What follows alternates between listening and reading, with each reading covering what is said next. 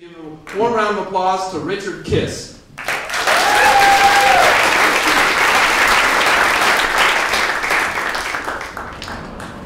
Thank you, Grant. Let's keep it going for Grant.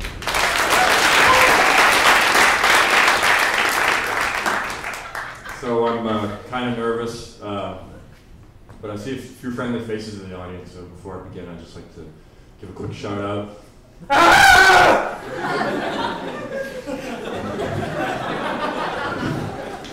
Better now.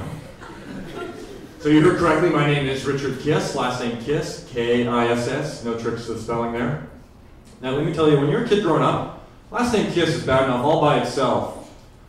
But I want you to consider the last name Kiss in conjunction with the short form of the first name Richard.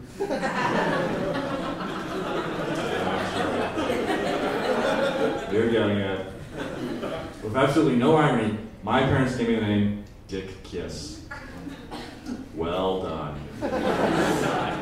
That's planning. As you can tell, I weren't that interested in making things a challenge for the kids in the schoolyard. The taunts, pretty obvious. I guess in a twisted way the name makes sense. I'm a third child. I'm named for third base.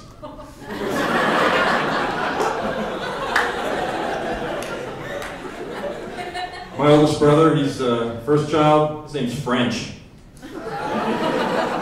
First base. Yeah, I got problems. I'm obsessive compulsive, OCD, or as I like to say, careful. Anyone else OCD? By applause if you're obsessive compulsive. Clap 17 times. Oh, hi. Welcome to the stage.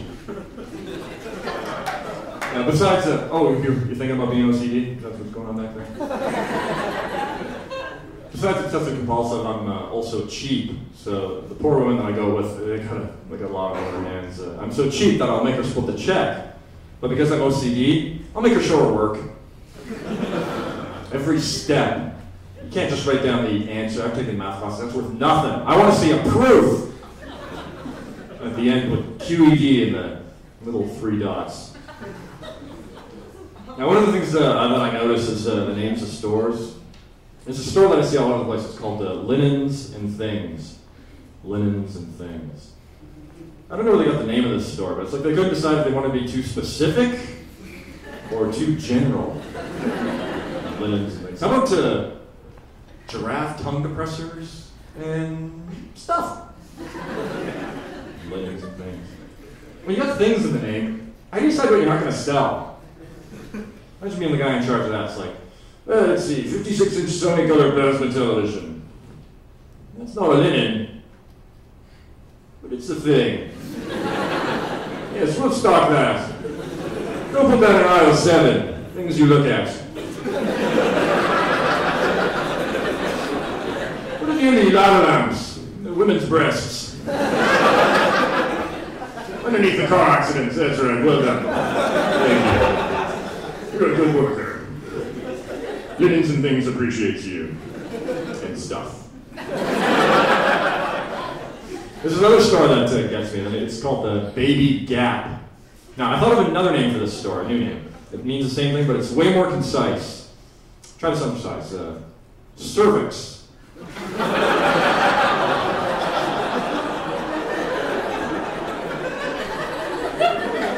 All right, push. Baby Gap's dilated to 10 centimeters. You're all set. So I guess we got a lot of students here tonight. Who's a student? Anyone? You guys are so lucky, I'll tell you. The internet makes research so easy. I mean, it's at the point, you don't even have to do the research. You need a fact, you just make it up, put in your homework, and then go to Wikipedia and put it there too. Teacher's like, I need a source for this. Oh yeah, here, hang on, I'll show you. See, right there. Told you Abe Lincoln's vice president was a cookie monster. First member of the executive to have googly eyes. Momentous day for googly-eyed Americans. Finally broke through that glass ceiling. So, scientists, I read this the other day, have recently discovered the part of the brain responsible for interpreting sarcasm. Yeah. Now this is important research. What was that mouse sound? I saw some mouse traps in the basement. I didn't realize how serious the problem was.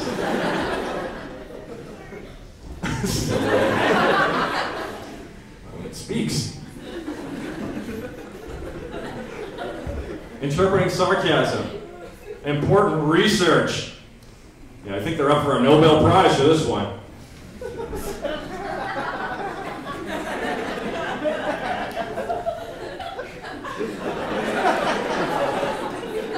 It's my sarcasm face. And in music news, any fans of Courtney Love here? Apparently she's joining the band Korn. Who'd have guessed? Not as surprised as you, trust me. New band's gonna be called Cornhole.